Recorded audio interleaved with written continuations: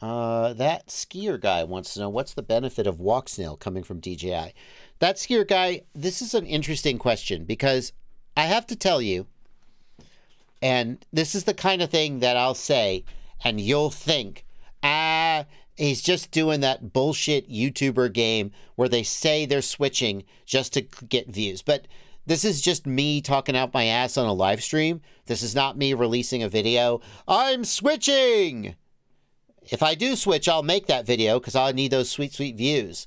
But I've been thinking about where I'm going to go after the Vista. So I don't think I'm going to build any more quads with Vistas in them.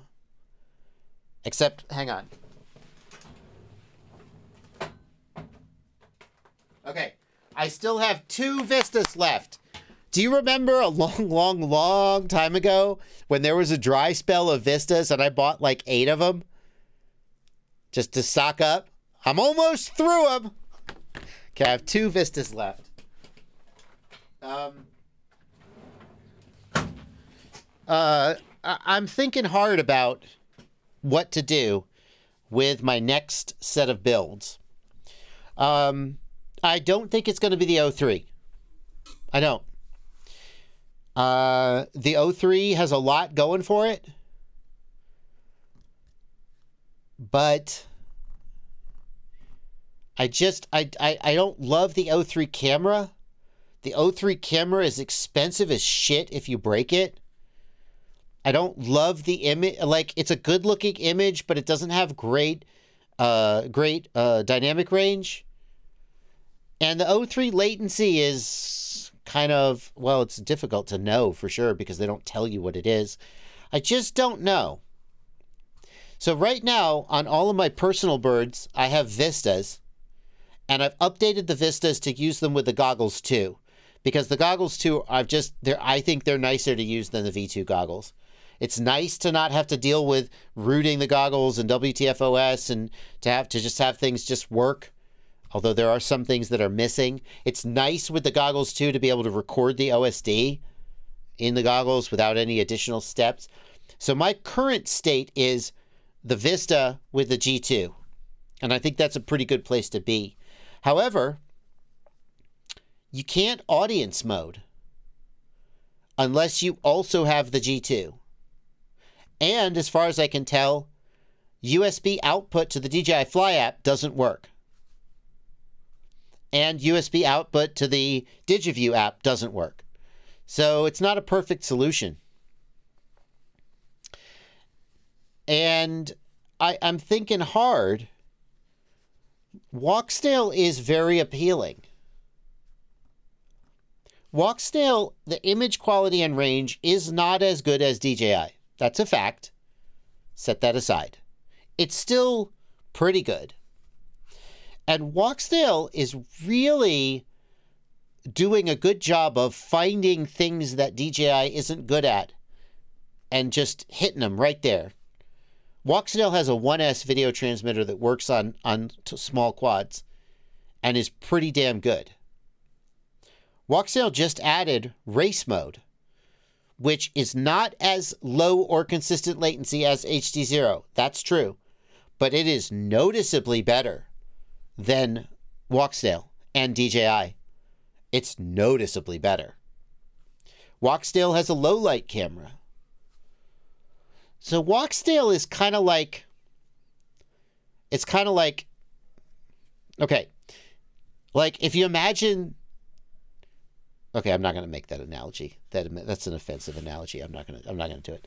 Walksnail is kind of like a 7 out of 10 at like a whole bunch of things. They're not like a 10 out of 10 at anything, but they're like a 7 out of 10 across the board. And DJI is a 10 out of 10 at some things and just like did not even show up that morning on other things. I'm tempted. I'm tempted. There's a non-zero chance that when I build my next perfect freestyle build, I'm probably going to build 2 or 3 of them. There's a non-zero chance that I'm going to put Walksnail in there. I think that it's time to move away from Vistas because I think that they're going to, I mean, like, keep buying them if you can get them, but I don't know how much longer they're going to be around. So currently, I don't think you can you buy the Caddx Vista? We got the RunCam Link. I'm not really inspired by these cameras. The Phoenix is a 60 FPS camera. The Wasp is a 120. You can still buy Nebula Pros. Yeah, can you? I was just about to check that. The Yeah, Wasp I don't know is why, but Caddx 120 FPS camera, but you can't actually change any of the settings like I would like. Is it 4.3 or is it 16.9? It's 4.3. So that's probably like where I would go today is the RunCam Link Wasp. Can you buy the Nebula? That's what I was going to check next, Plenty. Thank you. Caddx is still selling the Nebula Pro. So, like, that's what I would actually buy. I think the Nebula Pro is a fantastic camera. How is this still available? Yeah, when I came back to look at them the other day, somebody was asking, and they have these and the Nanos still, and I was pretty surprised. Let's find out how many they have. Oh, interesting. I didn't try that many.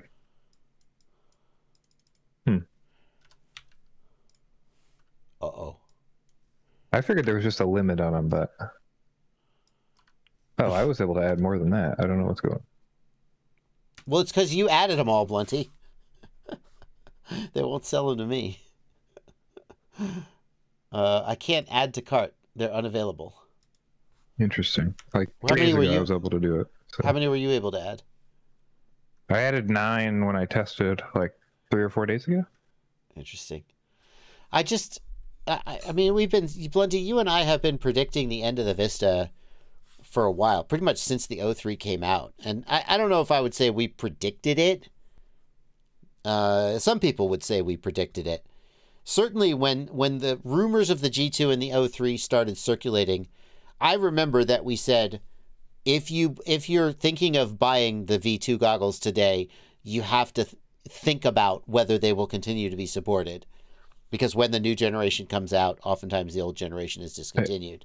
It didn't end up happening that way. Hey, real quick, it lets me add 59 right now.